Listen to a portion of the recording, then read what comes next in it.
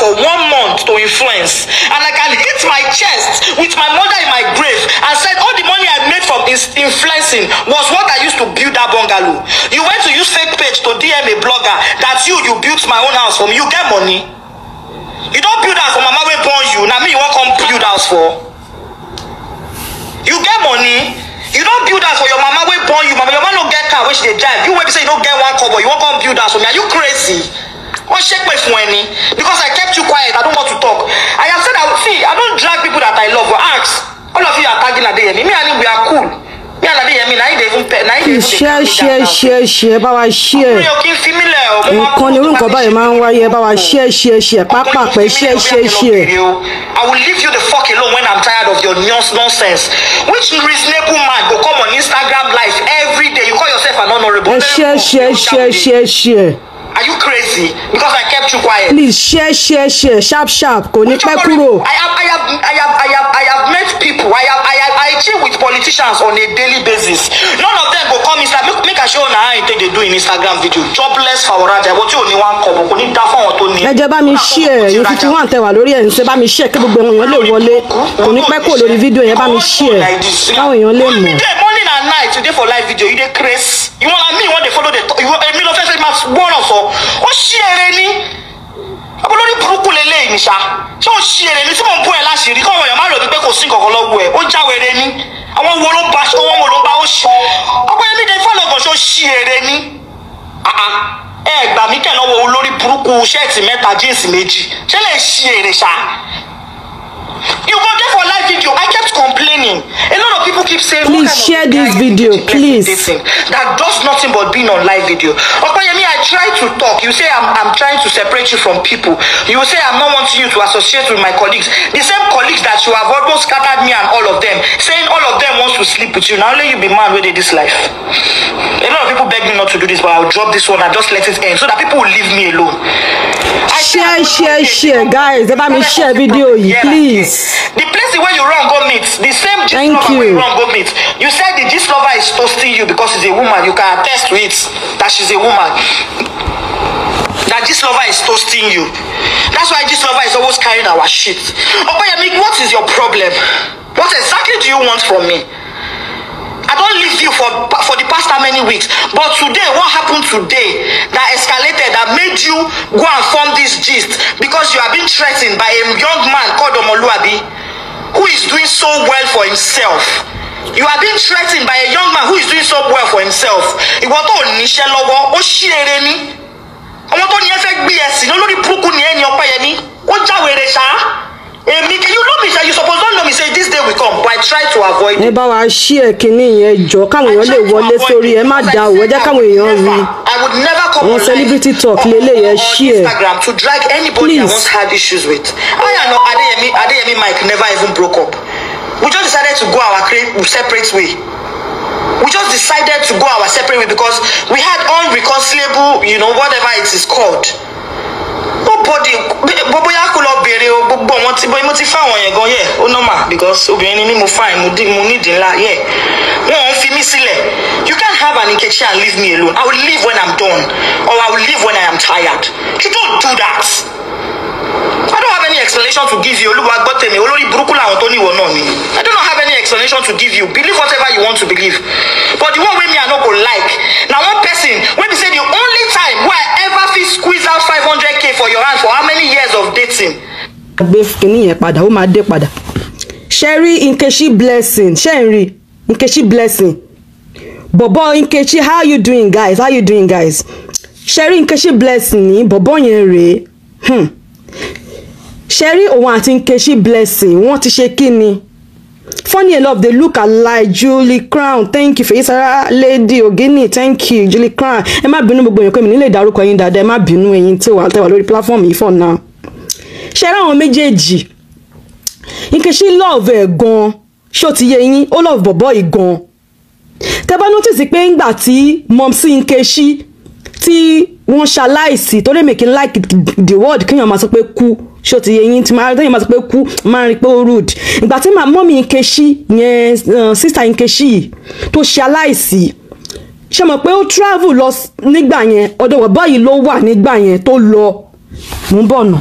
mo bọ̀ ọ̀rọ̀ bọ̀bọ̀ yìí ló lọ ń gbà yẹn ṣó ti yé yín wọ́n jọra gan wọ́n dẹ̀ love ara wọn gan ṣe mọ̀ pé Nkechi náà dẹ̀ fine Nkechi gbé gbogbo dẹ̀dẹ̀ náà rù ṣó yé yín Nkechi ní fúrọ̀ gan ó nídìí gan tó dẹ̀ fine gan ṣó yé yín ṣe mọ̀ pé kò sọ́kùnrin tí ò ní like Nkechi ṣe mọ̀ Nkechi ọba ìdí ńlá tó bá kọ́ rí fúrọ̀ Nkechi ọkọ̀ wò pé yé ọmọ ìlẹ́lẹ́lẹ́ yìí ṣe rí news wọn yìí shock mi bí mo ṣe gbọ́ wọ́n ní bọ̀bọ́ yìí pé òun ló da Nkechi wọ́n ní jígólò ní bọ̀bọ́ yìí ó jẹ́ kí n wo bí Nkechi tún dìde padà o torí mo love Nkechi gan so mo máa ń lọ ń wò at least mo máa ń wò bí máa lọ ń wò bí ẹ̀ẹ̀mejì lọ́sẹ̀ ṣóyè yín torí mo like ẹ̀ gan mo ṣe gbọ́ wọ́n ló sọ pé ṣe ń gbọ́ wọ́n ló sọ pé owó ni bọ̀bọ́ yìí torí ló ṣe fẹ́ Nkechi gẹ́gẹ́ bá ṣe gbọ́ ni mo yìí máa kó tó dé padà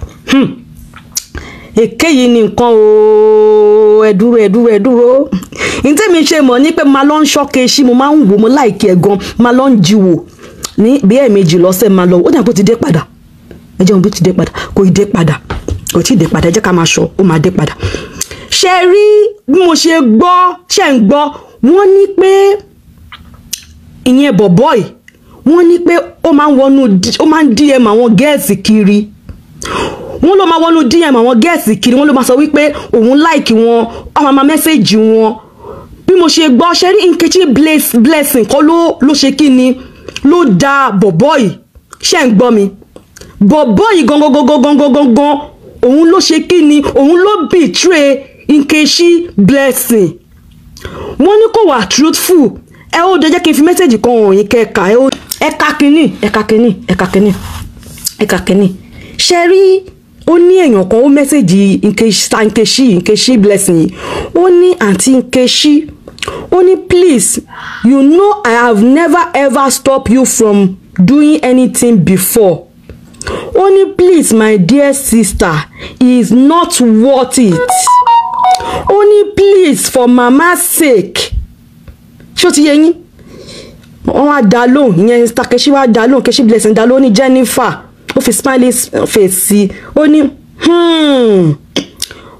ó ní please just drop your phone he is not fighting against you but God ó ní it's not a crime to genuinely love someone ṣé ti rí ẹ má ṣe rí story Nkechi blessing yìí story tó yẹ káwa obìnrin ká fi ṣe kíni ká fi kọ́gbọ́n ni ẹ má ṣe yẹ̀yẹ́ o nǹkan tí mo ṣe ní ká ẹ má ṣe yẹ̀yẹ́ ẹ má sọ̀rọ̀ ẹ má bú Nkechi blessing lórí kíní mi yìí o ẹ mọ̀ nǹkan tí mo ṣe ní ká ẹ má bú Nkechi blessing obìnrin ni mí ọdún mi ò tí ì gbọ́rọ̀ lẹ́nu bọ̀bọ́ yẹn o bẹ́ẹ̀ ẹ̀yin Nkechi lèmi máa wà ṣó ti yé yín ẹ̀yin Nkechi ni èmi máa wà torí mo like Nkechi ṣó ti yé yín ṣe rí bọ̀bọ́ yìí fẹ́ ṣèkà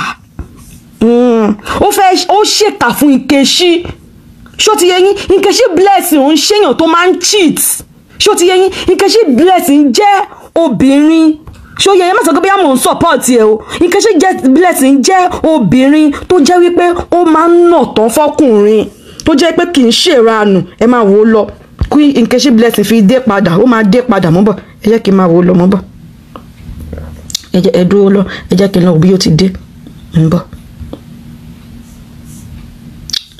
wọ́n ní pé bọ̀bọ́ yìí ṣóyè yín wọ́n ní pé ó fẹ́ ṣe kí ni ó fẹ́ use Nkechi blessing nítorí fame ṣé mo pé celebrity ni Nkechi blessing ṣé ń gbọ́ wọ́n ní nítorí pé Nkechi blessing ní fame wọ́n lóun ló ṣe fẹ́ lo Nkechi blessing ṣé wá rí Nkechi blessing wá jẹ́ àwọn obìnrin tó jẹ́ pé tó bá tá bá ti rí nǹkan ṣé mo káwọn obìnrin kan wà tá bá ti rí wípé ọkùnrin ò dáa a máa sì fẹ́ máa continue wípé bóyá ó máa change pé kò ní mí nì ó máa change jàre Nkechi blessing wá jẹ́ obìnrin tó jẹ́ pé bí ọkùnrin ni ṣó ti yé yín pé gbogbo ayé ò bá gbọ́ òun ò bá mọ̀ wípé òun ti break up òun ò kí ẹ̀ nígbà tóun bá ti ka pé nǹkan báyìí ló ṣe pé ó ń ṣe kí ni ó ń flirt around and is not a real man ṣó ti yé yín so Nkechi blessing wá fẹ́ gbé ọ̀rọ̀ yẹn síta pé òun ò fi bò pé wọ́n wá sọ pé kóun máa strong kí ni òun fẹ́ máa strong fún ẹ ó dẹ̀ jẹ́ kí wọ́n bó ti dé padà pé ẹ ṣe máa sọ pé kóun strong àwọn kan máa ń sọ fún Nkechi Blessing pé kó ṣe kí ni pé kó strong o torí pé nǹkan tó ṣẹlẹ̀ sí pé nǹkan ńlá ni ìgbà kan àwo kan wá ń sọ fún wọn pé nǹkan ńlá bíi ti báwo kí lẹ mí pé kí ló ṣẹlẹ̀ sóhun òní bá jìt wọn kí ẹ̀ wọ́n ṣe kí ni wọn wọ́ọ̀rì wọ́n ti gbọ́ra nù ni so Nkechi Blessing ti wá sáré gbọ́ra nù lẹ́sẹ̀kẹsẹ̀ pé kí ni ó ti sáré public lẹ́sẹ̀kẹsẹ̀ ó ti sáré gbé wá sórí social media pé àwọn ò ṣe máa wọn ò jọ sí máa wọn ò sí mọ́ náà nìyẹn pé à ń so pọ́nyé sọ fóun pé kóun take heart fún kí ni kóun strong fún kí ni òun strong tẹ́lẹ̀ òun ò ń ṣe obìnrin tó wíìkì pé tọkọ má bọ́ òun sọ bẹ́ẹ̀ mọ̀ pé it's gone ṣé wọn káwọn ọ̀nìkan kì í ṣe gbogbo obìnrin ló ní ẹ̀mí láti ní pé tí ọkùnrin bá fi èèyàn sílẹ̀ kí èèyàn tètè ṣarajọ ṣó ti yé yín tó jóbìnrin tó yẹ pé ó ti tètè ṣarajọ pé tó bá fẹ́ máa lọ kó máa lọ because ó ti rí bọ̀bọ̀ yẹn as gigolo so nísìnyí bọ̀bọ̀ yẹn wà ló ń sọ fáwọn bloggers kan pé ó lọ ń rojọ́ Nkechi láì dá fáwọn bloggers ṣó ti yé yín wípé bóyá òun fún lòun lówó kan níbi ilé tí Nkechi kọ́ ìgbà kan àwo kan ṣó ti yé yín so Nkechi náà wá bínú sìn ló fi bọ́ta ló fi ṣe kí ló fẹ́ máa tẹ̀ sí lójú ṣó ti yé yín ṣàmọ̀ Nkechi mi fi sọ́lá ìdánimọ̀ Nkechi Blessing lójú tì ṣàmọ̀ tí nǹkan bá ti ń ṣe Nkechi Julie Crown need them follow each other since December and they deleted each other's picture from their pages yes ṣe ẹ notice pé Nkechi ò ṣe kí ni kò fi picture ẹ̀ kankan sí hold on kò fi picture ẹ̀ kankan kò sí lórí kíní profile ẹ̀ mọ́ tẹ́ bá notice pé Nkechi kò ní mọ́ wọ́n ti delete ara wọn but most people ò mọ̀ ṣó ti yẹ kí n ṣe gbogbo èèyàn ló mọ̀ pé wọ́n ti fira wọn sílẹ̀ ó dán dà pé ó ti dé padà no kò sí ńbẹ̀ kò tí ì dé tó bá ti dé máa gbé wá padà bó ṣe ń lọ ń court kó tó di pé mo gbé wá mo ti kọ́kọ́ wo gbogbo scenario yẹn náà kí n tó di pé mo gbé wá so bọ̀bọ́ yẹn ló ṣe kí ni ló ṣe àìdá fún Nkechi ṣó ti yé yín torí àwọn girls wá bẹ̀rẹ̀ ìgbà tí Nkechi wá ń sọ ń sìn gbogbo àwọn girls wá bẹ̀rẹ̀ sí ní bọ́ta pé bó ṣe inbox àwọn náà nìyẹn ọ̀dọ́ ọ̀nà túlétúlé làwọn yẹn Citizen Arewa permitting Stargate, the guy is married. I have been saying it all along. He's married to a white lady and he has got a lot of baby mama. We warned Nkechi before. He already told us that she was just cruising. You mean the bobo sọ pé òun cruise ni àbí Nkechi Blessing ló sọ pé òun cruise? Mo fẹ́ kí ẹ get kẹ bá mi ṣe ní comment kí n gbọ́ nǹkan tẹ́ ń sọ yẹn ṣé ń gbọ́ mo fẹ́ kẹ sọ nǹkan tẹ́ ń sọ yẹn mo fẹ́ gbọ́ dáadáa ṣé Nkechi Blessing ló sọ pé òun cruise ni because ṣó obìnrin máa ń sọ pé òun cruise pẹ̀lú ọkùnrin ni ọkùnrin ló máa ń sọ pé òun cruise pẹ̀lú obìnrin mi rò pé Nkechi Blessing lè sọ pé òun cruise pẹ̀lú ẹ̀ ṣó yé yín kò sọ obìnrin tó máa sọ pé òun fẹ́ máa cruise kó máa waste time òun ṣó ti yé yín because bàbá yẹn fine na bàbá yẹn na fine boy kì í ṣe ọkùnrin tí èèyàn lè sọ pé mo fẹ́ máa cruise pẹ̀lú everybody ló máa fẹ́ ṣe kí ni ló máa fẹ́ wọ́n pé òkè bàbá yìí dẹ̀ dá ní ọkùnrin o jẹ́ kí èmi náà ṣe kí ni jẹ́ kí n settle down pẹ̀lú ẹ̀ ṣe gáàdì kan tí mi ò ń sọ bàbá yẹn ní ìná ẹ̀ràn tí ìgbà tí ṣé Nkechi ló lóun fẹ́ cruise pẹ̀lú ẹ̀ ẹ kọ́ dáadáa sọ pé Nkechi said she wants to cruise with him àbí the guy said he wants to cruise with Nkechi ẹ máa wò ṣe ẹ rántí picture yìí tí wọ́n yà nígbà tí Nkechi wá sí London gbà yẹn ṣe mọ̀ pé nígbà tí mọ́mì Nkechi Blessing tó ṣaláìsí ẹ bá rántí nígbà yẹn ṣe mọ̀ pé ó send owó ticket sí nígbà yẹn tó fi wá sí London tó fi lọ pàdé ẹ̀ kíní ló wà yìí airport náà wà yìí tí bàbá yẹn ti lọ gbé bó Nkechi ṣe ń bọ́lẹ̀ báyìí ló ti fún ní flowers ló ti shower pẹ̀lú flowers ló ti ṣe ló ṣe mọ̀ ló fún ní warm greetings ṣó ti yẹ yín ló ti ṣe dáadáa sí ṣe mọ̀ pé kíní tó ṣẹlẹ̀ sí Nkechi ń gbà yẹn kíní mọ́m sí ẹ̀ ṣe mọ̀ pé ó jẹ́ kó wà down gan gbà yẹn ó dẹ̀ lọ sí London nígbà tó dẹ̀ máa fi dé láti London gba ara ẹ̀ wá balẹ̀ bọ́bọ́ yìí tọ́jú ẹ̀ nígbà yẹn pé kó má sunkún mọ́ pé kó fara balẹ̀ ó dẹ̀ fún ní warm greetings nígbà tó dé sí London tó fún flower ìgbà yẹn tí Nkechi dẹ̀ dọ́dún ẹ̀ ṣe mọ́ Nkechi ti bẹ̀rẹ̀ sí ní rẹ́rìn-ín ó ti ń smile bẹ́ẹ̀ tẹ̀yìn tẹ́ wá sọ pé bàbá yẹn níyàwó bẹ́ẹ̀ inú ilé bàbá yẹn ló dé sí náà inú ilé ló dé sí ta rí wọn tọ́jọ́ ń rẹ́rìn-ín tí wọ́n jọ ń smile tí wọ́n jọ ń ṣe kinní. Sad girl, you don't know, maybe it was Nkechi that bought her ticket herself. Mi ẹ mọ̀ pé mi bá wọn gbé nú ilé.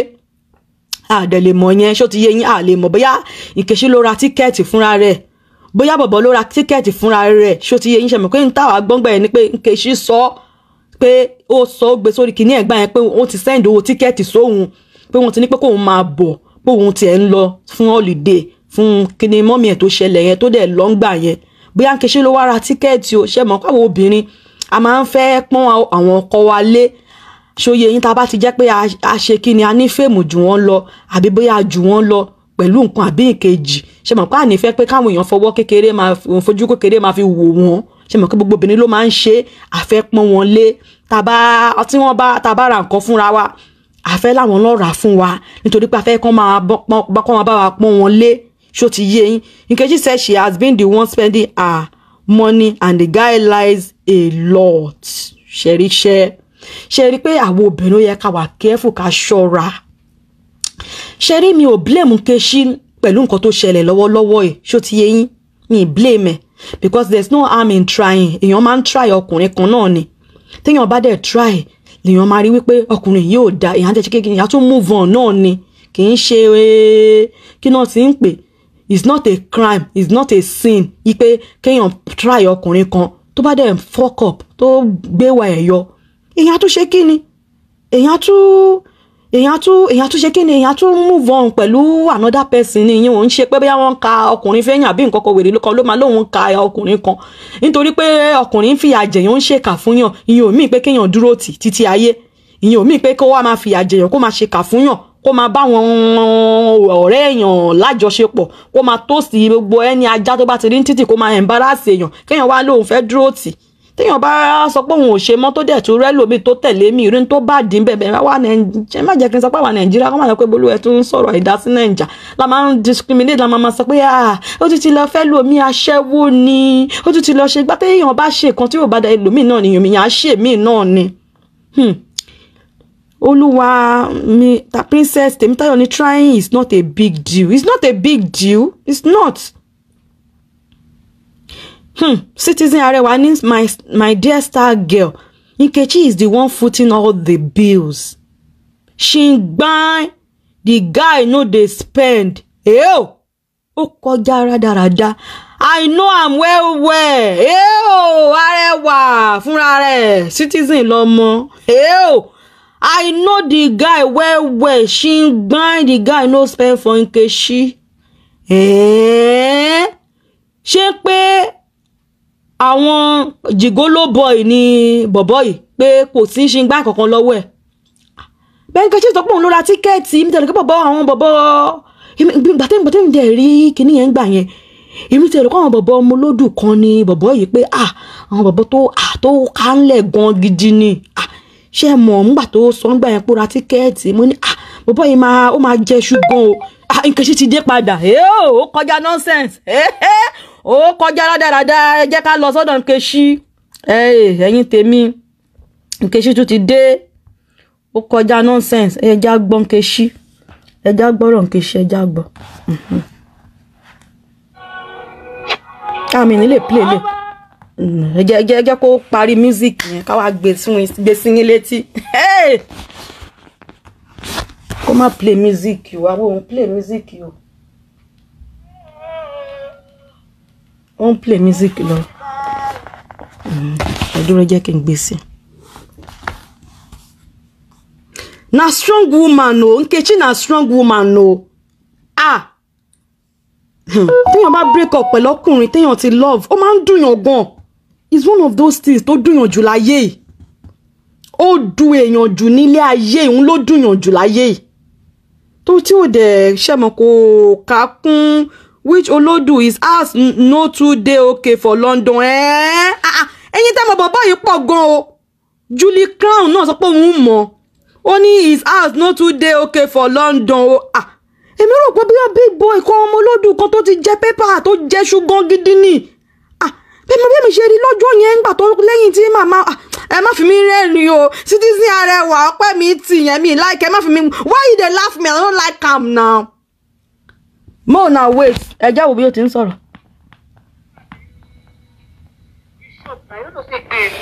Okay. You don't know say gbé borun ti ẹja gbé borun ó yá yá ó yá ẹja gbé ẹ bá wa ṣí ẹ. 11,000 ẹ wò wọn kí ló fẹ́ wá wò ṣé Nkechi ti ń sunkún Ọlọ́run ọ̀ṣọ́fà ò ní jẹ́ kí èmi sunkún kankan bí kò ṣe àárín èmi Nkechi ọmọ tí yàbí tó fi ọjà àrùn ẹ bá wa ṣí ẹ Gloria èmi ò ń sunkún fókò Ọlọ́run máa jẹ́ tí ó kó rọ́bà. báyìí wàá ṣeré she's a strong woman she's a strong woman.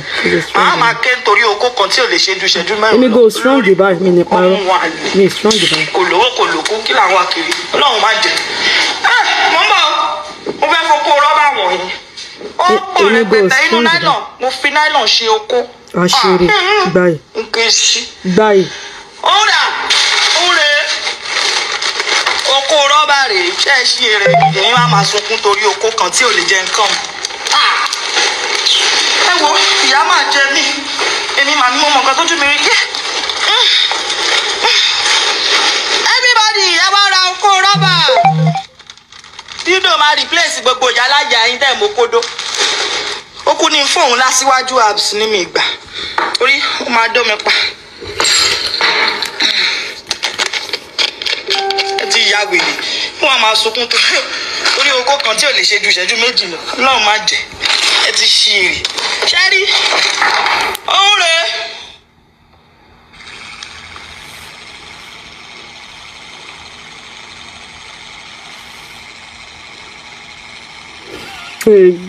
ṣẹ́tírí eléyìí tún ńlá obìnrin ṣẹ́rí Ọlọ́run ní jẹ́ káwa rí ẹkún ọ̀rẹ́kún. God will remove tears in your life. Say amen. Báwo ni màá sunkún tí mo tún ní kóńdó ọlọ́pàá tí màá fi ẹ̀jẹ̀ ń bọ́ ilé. Anybody that say you will cry in this life tell them pé irọ́ o lóko o lówó wà bó ṣí èrè. Ẹ̀jẹ̀ ń fokó wọ̀nyí oko rọ́bà pọ̀ ń bí. báyìí. ìdàrán Nkechi ò dẹ̀ ká ìrà ṣẹ́rí.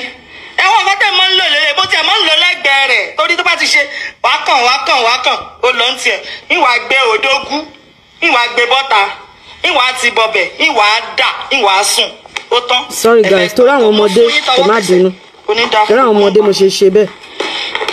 gbájẹ́ ń fún mi lówó ni tàbí ń fún mi lóko gidi wàhálà ẹ̀ máa dúró bó tiẹ̀ fún mi lówó ó fún mi lóko máa dúró o ní méjèèjì fake life yìí náà ni ó ló ṣe. ẹ má bí tí má ti fi nǹkan bò torí àwọn ọmọdé mo ṣe bẹ́ẹ̀. I'm sorry I had to ṣe tún roko ògbóǹtagì oko oko rèé ẹ fọ́nkì oko ògbóǹtarìgì oko ṣé ìwọ máa tàn ṣó ti tàn báyìí níwàá fi rìmúùtù ṣe ẹ má wo nǹkan o oko rèé. Citizen Arẹwà hey you know this story inbox me o. I will entertain you guys this night. wá ṣe máa ṣe show lórí ẹ. I like as everybody dey here. ìmọ̀ ọkọ̀ gbé wá o star girl ọkọ̀ gbé story yìí wá o. ẹgẹ má jàgbà lọ́wọ́ wa o àwọn ará ọkọ̀ gbé wá kẹ́ tó gbé wá o. màá ṣàfihàn máa dira mú lórí burúkú àwọn tó fẹ́ gbà ẹ̀ gan wọn mọ̀gán tó fẹ́ gbà àfi tẹ bá ń tọra yín ń fún yín tọ́jú ìsọnù. ẹni tó gbé wá gan wọn níjó ṣe mọ́. ẹ tún wẹlé àwọn ni ó máa la ojú máa la ó máa la. èèyàn ní let me see everything. ó tún la ìbòbòdò ó tún la ó ṣòbòdò ó tún ṣe ti rí. ẹ má bínú máa ṣó ẹ padà jẹ́ kó kúrò ńlẹ̀. Really happy. You see any other thing in this life, I just want to relax and be taken care of. If you like, call me a bitch from now till tomorrow. Show me the evidence that you've slept with me. Show me the evidence. Bá mi gbé òbò ẹ kí n gbóòórùn ẹ bóyá òbò ẹ kí n gbóòórùn ẹ bóyá màá gbóòórùn òbò mi bẹ́ẹ̀. Ó yá wèrè. Yà fọ́ka. Now let me, I don't fuck the whole world. Mélòó wà náà ni pussy mi. That's the least you can say about me right now. That I fuck everybody. Yes. So what now happen? Your mother did not fuck your father before they born you. Is that supposed to share this video, love and like it, please? Share the video, please. Very shameless human being. About share, come on, don't watch it yourself. Share it. What else do you want to say? You cannot say anything else about me aside that she fucked this, she fucked that. Okay, so kilo washele is a problem. So kilo washele is share this show, guys. She fucked this person. She fucked that person. It's for decoration. It's supposed to be there for decoration. They are not supposed to tokobo. I would like Nkechi. Very real lady. They bring out the gist of all of you that always laughing at people's gist. You people have the worst gist. The worst. Now but because of everything go say coming.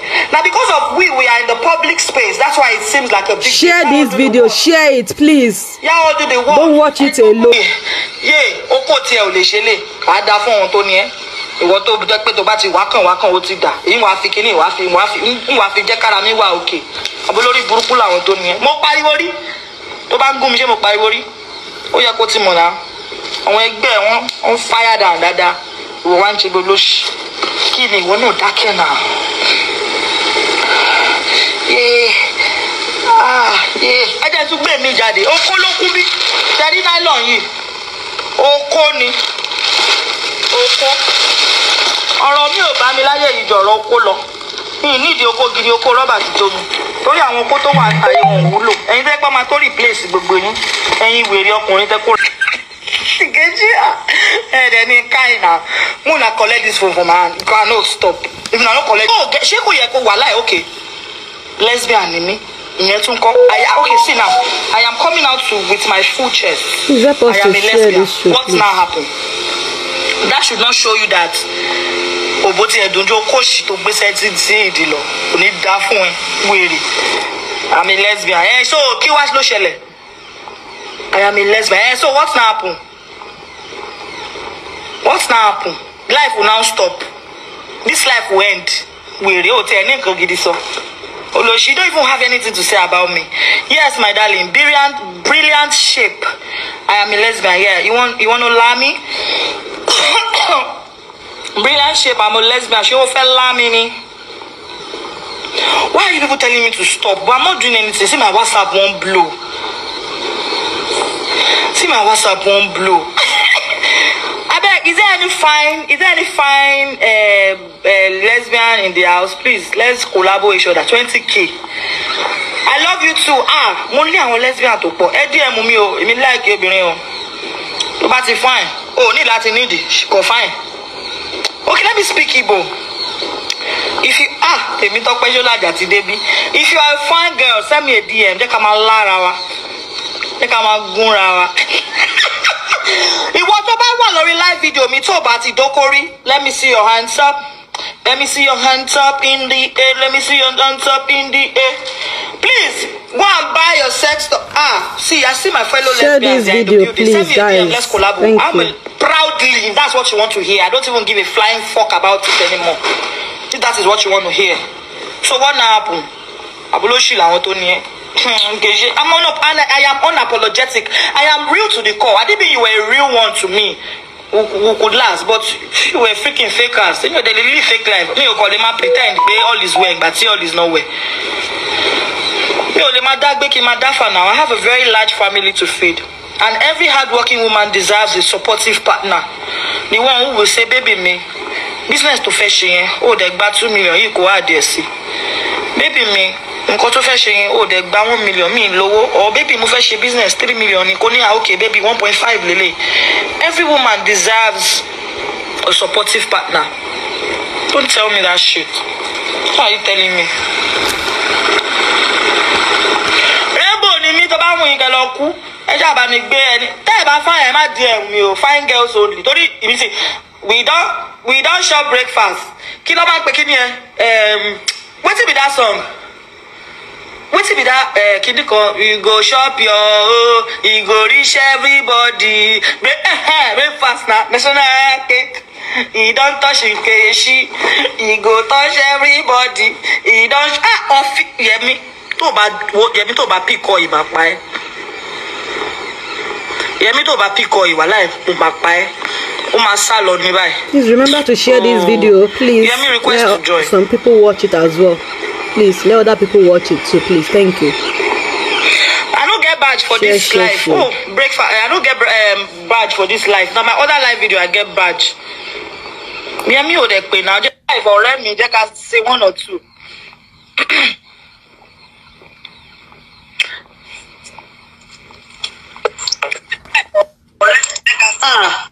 O ṣe lesbian. Tó fẹ́ lá mi ni. Mi ò láyé o, but you fine gan. How far ọ̀rẹ́? Bá máa ṣe bẹ́ẹ̀. Mo dẹ̀ máa tọ́jú ẹ̀ gan. Mo máa tọ́jú ọ̀rẹ́ ìbéèrè lọ́wọ́ everybody. Are you serious now, sis? O ṣe. Kí ló happen? Ṣebí New York ló wà báyìí. Mo wà ní New York. Báwo ló ṣe fẹ́? Ṣé kí n bá ẹ lọ sí Manhattan kí ló bá ẹ get our lesbian partner? Báwo ló ṣe fẹ́? Sí 14th Street, 38, 42. Báwo ló ṣe fẹ́? Tí má ti dé ọkọ̀ máa gbé lọ bá wọn ká lọ mú kan. Wọ́n dẹ̀ fọ́ ń bẹ́ o. Wàá kò wọ rainbow colour náà ni. Wàá kò gbé lọ síbẹ̀ báyìí. Àti báyìí, ó ti yẹ. Àti bí lè don turn lesbian all of a sudden. Aláìní ròmù. Ó bí ọlọ fún Oh, I get it.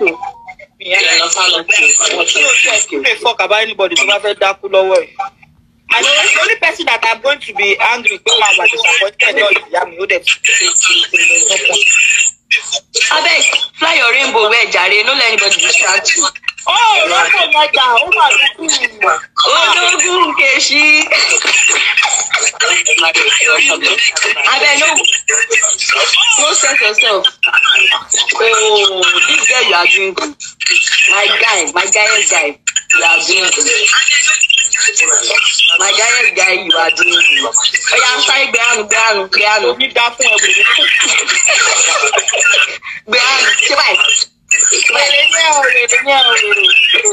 Don't worry now. I do. I can show you love. For the other room. All right.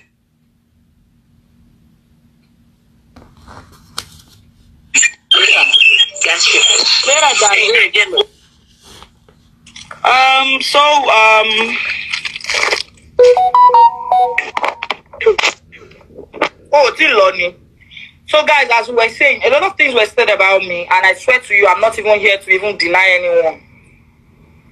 I am not here to deny anyone. Just accept it. You know what? Add your own if need be. Okay? Add your own if need be. No problem. It's fine by me. It's totally fine by me. They say, I'm sure Buhari is watching this live video. Just add your own if need be. If they say, but the one I no go like, now they say I thief. But over to the already do, kò sí problem. But ọkọ kò ní dá fẹ́ni tó sọ yẹn. Mo lè yí t-shirt mi kí gbogbo nǹkan tí mo ti fi ṣe nǹkan láyé mi. Ọkọ ọlọ́kọ tí wọ́n accuse mi yẹn pé mo ń fẹ́ yẹn. Kí gbogbo nǹkan tí mo ti fi ọwọ́ mi kó jọ kó pòórá ní ṣojú mi. If at all. But if not, ẹni tó jókòó tó sọ̀rọ̀ ẹ̀ kò ní rí bá ti ṣe, kò ní rí ọ̀nà gbígbà. And I swear on my late mother's grave, the person that sat down and decides that wants to now scatter somebody's home with their own posts, wọ́n ní rí bá ti ṣe. Kò sí nǹkan tí mo ṣe láyé tí mo sọ pé mi ò ṣe. There's nothing I do in this life and I say that and I would deny doing it. That is who I am. If you know me very well, if you know me, well, I don't even know me because now small they show now for Instagram.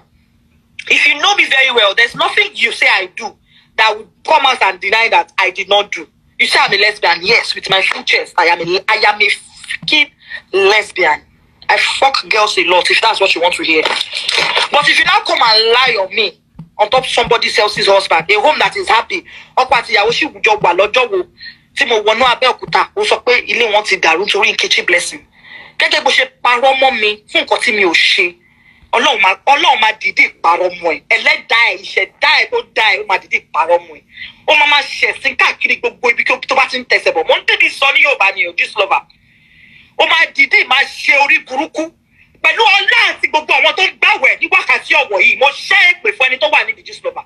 Ó máa ṣẹ̀sìn tó máa fi kú ni. Àyàfi tí má ti ṣe nǹkan tó sọ ni o. Àyàfi tí má ti sọ nǹkan tó sọ ni o. But tí n bá ti sọ, ọlá Ramadan ọlá oṣù Ramadan ta wà nú ẹ̀ ò ní ṣe oríire.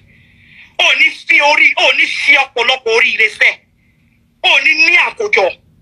Oh, ni akojo. I will go to where I buried my mother. When I get to Lagos, I will cry on my mother's grave for this lover. For lying on me that I tried to destroy somebody's home. This lover, you will never see anything good again in your life. Calling me I'm a lesbian, I agree. But telling me I scattered a married woman's home, I am causing problems where there is none. This man and his wife, they are living happily. They don't even have issues because of me. But you are now lying because you just want traffic. You do this a lot. You just, you mix one or two together and make it look like a G so that people who call you Oba, they will believe you. But not with me, this lover. Not with me, this lover. Not with me, this lover. If I fuck somebody, I will tell you I fucked the person. If I fuck somebody, I will tell you I fucked the person. But lying on me, on something I did not do, ọjọ́ tó bá ti kọjá sí títì tí mọ́tò ń gbà mọ́tò máa gbà ẹ́. Ọjọ́ tó bá ti kọjá lórí títì ọlọ́dà tí mọ́tò ń gbà mọ́tò máa gbà ẹ́. Àwọn tó ní ẹ máa sunkún lórí ẹ ni. Only if I did what you said. But if not, if your were parẹ́ lórí ọ̀rọ̀ mi o. Gbogbo ètò tí ń sọ in the past, you see I did not come out like this. Me jáde fún ẹ báyìí ni. Have I ever come out on live video because of you anytime? I'll just leave it and pass. Wo. Òsínwín lélẹ̀ ìjàre. Bóyá mo dẹ̀ ṣe ń gbà kan tí mi ò rántí. Bọ́ sórí eléyìí. Ọlá àwọn tó ń gbàwẹ̀ ní oṣù Ramadan ni. Ọlọ́run máa dójú tì ẹ́. Wàá ṣe ẹ̀sìn. Wàá ṣe ẹ̀sìn. Àmọ́ ẹ o. Ṣé o mọ̀ pé àmọ́ ẹ? Bọ̀ Ọlọ́run mú ẹ. Ọlọ́run tó dẹ̀ mú ẹ yẹn ni mo máa ké pè. Ọlọ́run tó mú ẹ yẹn tí àwa ò mú ẹ yẹn mo máa ké pè. Ó dẹ̀ máa bá mi dá sẹ̀ríà fún ẹ. Sori mo yẹn sọ, ó máa bá mi dá sẹ̀ríà fún ẹ. Mi ò fẹ́ mẹ́ni tó jẹ́ o. Mi ìmọ̀ nǹkan tí mo gbà nídìí ẹ o. Ó ti di for your mind now. You say na the second relationship be this. Ó ti di ẹlẹ́nkejì àbí? Ó ti di ẹlẹ́nkejì àbí? Nǹkan tí mo gbà lọ́wọ́ ẹ yẹn tí ò fẹ́ sọ kí n fún ẹ. Eléyìí ló máa fi ṣe àṣemọ̀. Eléyìí ló máa fi ṣe àṣemọ̀. O máa tẹ́ láyé, o máa tún lọ tẹ́ lọ́run. O máa tẹ́ láyé, o máa lọ tẹ́ lọ́run. Gbogbo bí mo ṣe ń sọ bó ṣe máa ṣẹ, ó máa ṣẹ mọ́ ẹ lórí, ó máa ṣẹ mọ́ ìrankíran ẹ lórí, ó máa ṣẹ mọ́ next generation ẹ lórí. Tó bá bí ọmọ ẹ máa ṣẹ̀sín. Tọ́mọ ẹ bá bí ọmọ ẹ máa ṣẹ̀sín. Tọ́mọ ọmọ ẹ bá bí ọmọ ẹ máa ṣẹ̀sín. Gbogbo ibikíbi tó bá ti lọ ẹ máa ṣẹ̀sín ni. Nkechi bless mo sọ bẹ́ẹ̀. That's why it's on live video. It's going to be recorded. So that I know a lot of people are recording me now. So that you can have reference. Tó bá ti bẹ̀rẹ̀ sí ní ṣe ẹ̀sìn, ó ní mọ bí tó ti wá, ọ̀dọ̀ ẹ̀mí Nkechi bless ló ti wá. Àyàfi tí n bá ti ṣe nǹkan tó sọ pé mo ṣe pẹ̀lú ọkọlọ́kọ. Gbogbo èpè tí mo ṣẹ́ yìí ó máa padà sí mi lórí. But tí n bá ti ṣe bẹ́ẹ̀, ẹni tó wà nídìí this lover tó ń type ni mo ń ṣẹ́ gbogbo èpè yìí fún. Lọ́lá inú àwẹ̀ tá wà yìí ó máa ṣe ẹ̀sìn.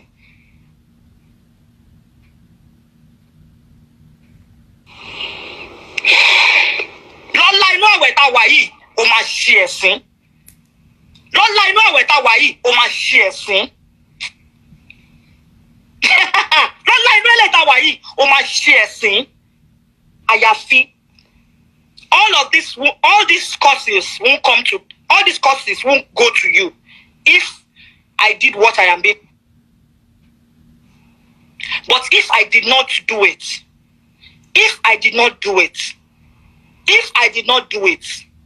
you will see paper on the floor. You will call it money, this lover. You will see paper on the floor. You will call it money, this lover. You will see paper on the floor. You will call it money, this lover. And as for many of you sending him DMs, whoever the person is, telling him things that are untrue about a man who even the blind can know. Do you know how much I have made for that company? Do you know how much I have made for that company? Mo mọ̀ pé àwọn tó ń gbàwẹ̀ wà lórí live video yìí. Mo dẹ̀ máa connect mọ́ prayer mi mọ́ títí wọn. This lover, ó máa ṣe orí burúkú. This lover, ó máa ṣe ẹ̀sìn. This lover, you will be miserable till the end of your life. Your children will be miserable. Your children will be miserable. I mean, the person that picked up his phone or her phone that is typing as this lover gram on Instagram. Gbogbo àwọn tó ní ẹ́, ó máa fojú sunkún ẹ̀. Gbogbo àwọn tó ní ẹ́, ó máa fojú sunkún ẹ̀. You know, you have been talking about me for years, and I've been letting it go. But you see, this particular time, I will wake up every morning and I will swear for you. I will wake up every morning and I will swear for you. I will swear for you for the next 21 days. Think about Shemuelori, Opemini. You're supposed to share this show, guys. Thank you. God bless you.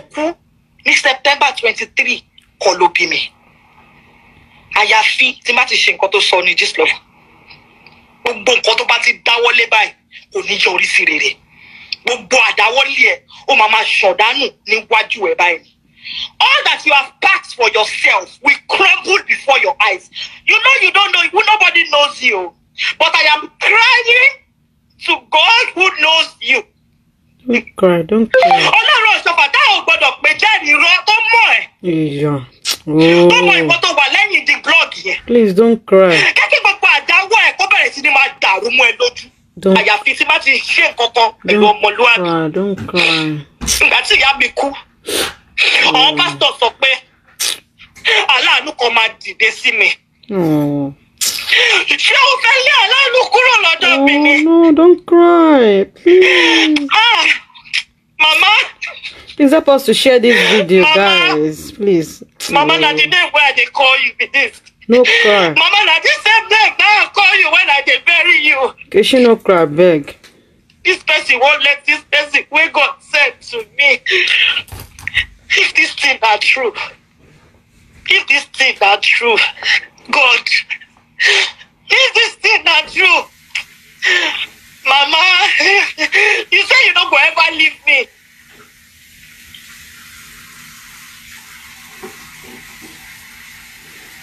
Jennifer, leave me alone. This is too much. You have done this. You have removed food from my mouth countless times.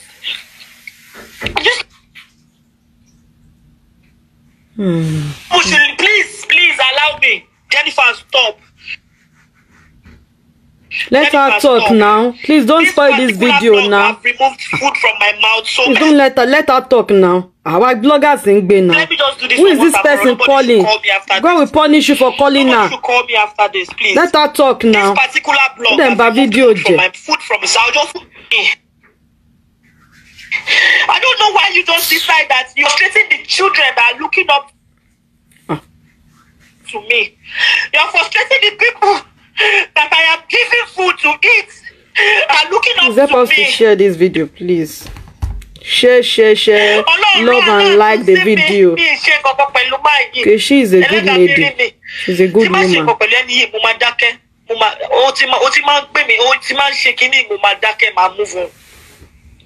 But you decided.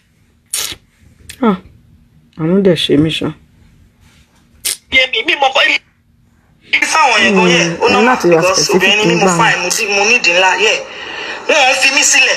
You can't have an Nkechi and leave me alone. I will leave when I'm done, or I will leave when I am tired. You don't do that. I don't have any explanation to give you. Today that escalated, that made you go and form this young man who is doing so well for himself. It was all Nishelowo, O Shireni. I want to effect BS. No, the Puku Nia Payemi. What Jawere Sha?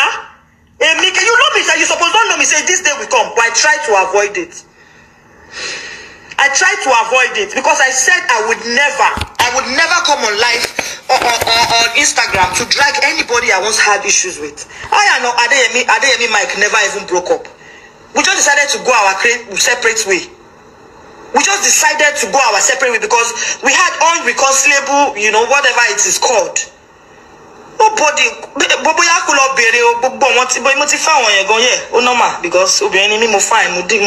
course, kò ní meaning now. You can't have an Nkechi and leave me. I will leave when I'm done, or I will leave when I am tired. You don't do that.